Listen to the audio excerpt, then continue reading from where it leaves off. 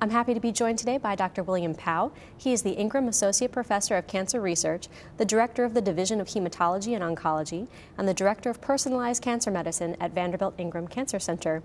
And he is also Associate Professor of Medicine, Cancer Biology and Pathology, Microbiology and Immunology. Dr. Pao's talk is Optimizing Targeted Treatment of EGFR Mutant Lung Cancer. Thank you for joining us. Thank you for having me. Would you discuss some of your recent findings about the mechanisms of lung tumor sensitivity and resistance to EGFR inhibitors? Sure. So over the past 7 or 8 years, we've come to a much greater understanding of why patients initially respond to epidermal growth factor receptor tyrosine kinase inhibitors in lung cancer, and then now we found out why they develop resistance. To make a long story short, patients will have certain mutations in a gene called the epidermal growth factor receptor that makes their tumors highly sensitive to treatment. But unfortunately, after about 10 to 16 months or so, patients will start to have disease progression.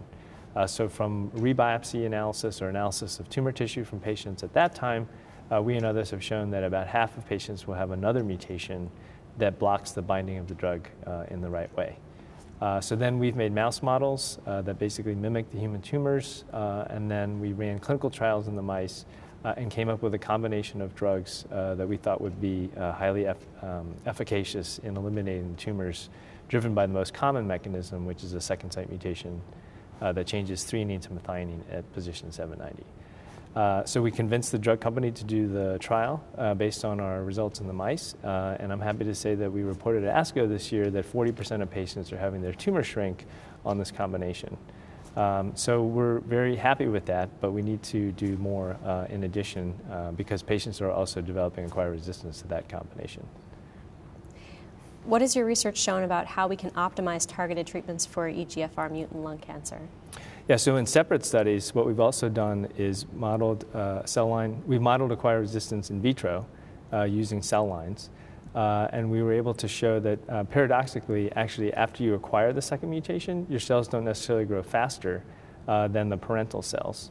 We then used specific growth and death characteristics of those cells, and then together with Francesca Mashor's group, she's a mathematical modeler, we were able to then figure out using mathematical modeling and evolutionary cancer modeling the best ways of administering drugs like gefitinib and erlotinib.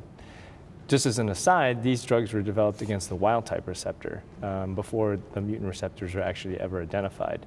And so we believe that our modeling has shown a better way to administer these drugs.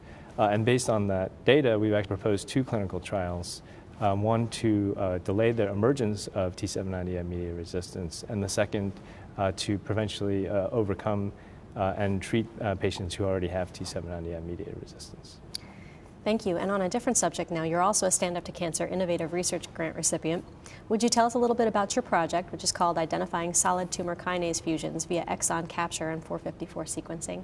Sure. So what's become evident over the past decade again is that tumors will often have aberrant fusions or rearrangements that involve kinases.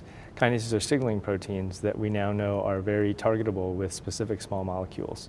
The best example of that is like BCR-ABL in chronic myelogenous leukemia, and more recently the ALK fusions or ALK rearrangements found in lung cancer. So we built a platform to basically systematically interrogate tumor samples for kinase fusions, potentially unknown kinase fusions.